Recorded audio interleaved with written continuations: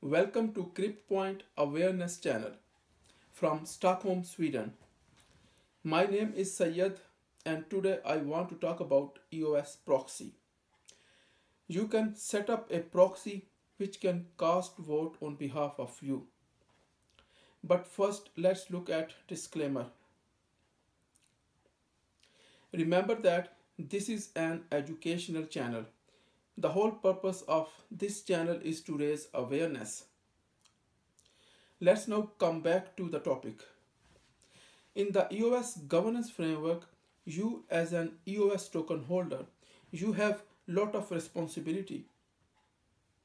You are supposed to cast your vote and elect 21 block producers. These block producers will then become the custodian of the EOS network. They are responsible for the security and integrity of the blockchain and the whole EOS ecosystem. They are also responsible to provide you the needed resources, for example, the CPU, the network bandwidth, and the RAM. So in the EOS ecosystem, you as a token holder have lot of responsibility. You need to think again and again why you are choosing a particular block producers. You have to spend some time, you have to spend some energy, you have to do some investigation. There are about 400 block producers that are registered. You have to go through these 400 block producers and then you have to see which block producer stands where, what they are saying. You have to go to their websites and read about them. You have to look at their team members. You have to check their profiles. You have to look into their background, what kind of education they have, what kind of competence they have. Do they understand security and privacy? You have to look into their core values. You have to understand how they are building up their nodes and their systems. In short, you have to spend some time and energy to do these kind of investigations. You have to do some research work and then you are supposed to cast your vote. In the EOS governance framework, you as an EOS token holder, you have lot of responsibility.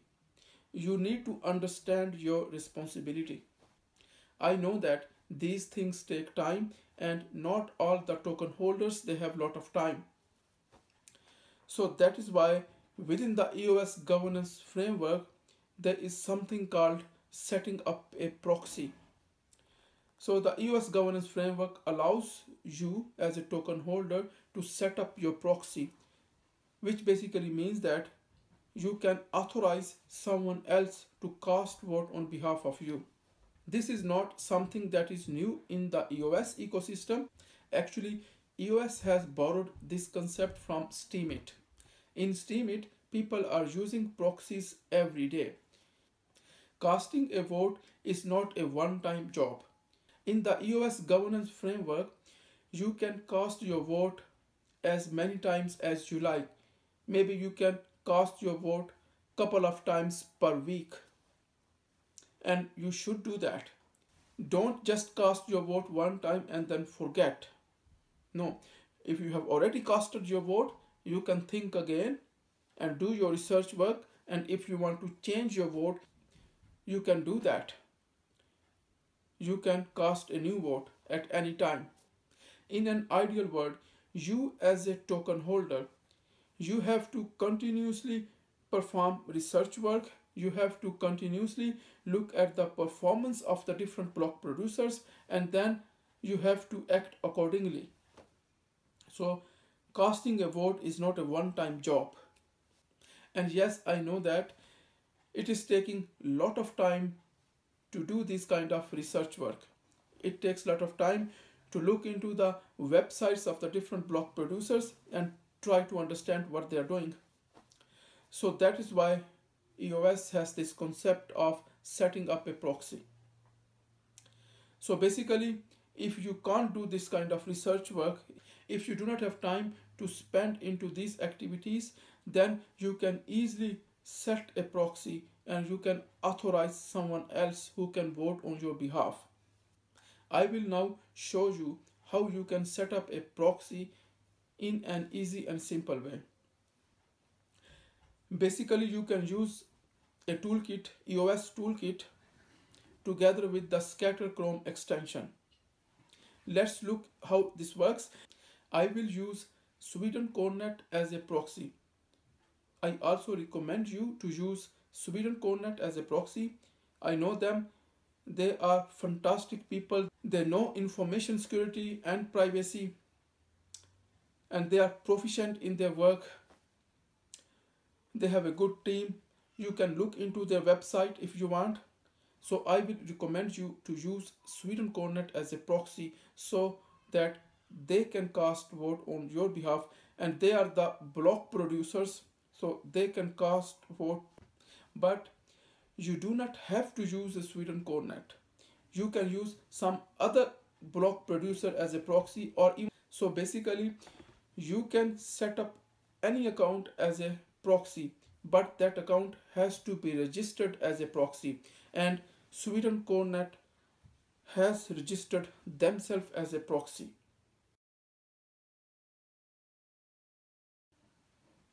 You can use EOS toolkit together with scatter chrome extension to set up a proxy. Let me show you how it works. So this is EOS toolkit that you can use to set up a proxy. This EOS toolkit, it works together with the scatter chrome extension. If you have scatter chrome extension, well and good. Otherwise you can get it from here, from the scatter website.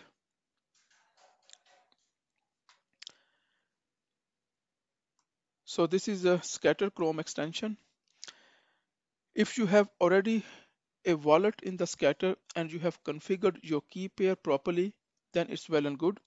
Otherwise, you have to create a new wallet and then you have to import your key pair in the scatter. You have to import the key pair that hold your tokens. Once you have done that, you have to connect your account with the EOS toolkit. So this is the EOS toolkit menu to connect your scatter account. Once you have connected your scatter account, you can go to manage voting. So here is manage voting, and then here you can see set proxy. So choose set proxy. Once you have done that, here you can type the name of the proxy that you want to choose. I have recommended you to choose Sweden Coronet, but you can use anything else. But you can only use that account which has already been set up into the EOS ecosystem to become a proxy. Sweden Coronet, they have already set up themselves to become a proxy, so you can choose them very easily. Here you have to choose your proxy, for example Sweden Coronet, and then you have to enter your account here. And after that you just have to press create. Then there will be a dialog that will ask you to authorize Sweden Coronet to become a proxy for you, meaning that you are going to authorize Sweden Coronet to cast votes on behalf of you. Nothing more, nothing less. Please remember that setting up a proxy is a very common thing in Steemit, and now it will also become a very common thing in EOS.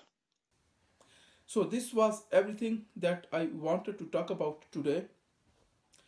I will make also more videos in the future. There are also other people who will be making videos and publishing in this awareness channel. Please give us your feedback.